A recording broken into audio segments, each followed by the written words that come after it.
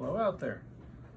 We mentioned that we took in a significant collection, and now we're going to see what we've really got. Okay, we have a mirror lens. It's a very long lens and a very tiny package. That's fun.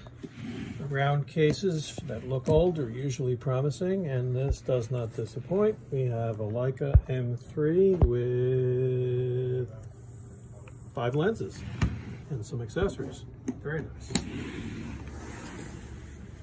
Okay, a little bit of a mixed bag here. We have a Nikon F3 HP with an 85mm lens, an Olympus OM4 with a macro lens. Nice classic 90s stuff. Okay, there's a cool little case. It's a Pentax 110. One of the world's tiniest 35mm cameras, has a winder, a flash, changeable lenses. Very clever and ingenious. Nice leather case again. Minox.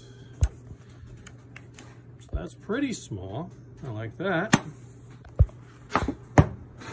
Very cool. Great. This is the 35. Pocket-sized 35mm camera.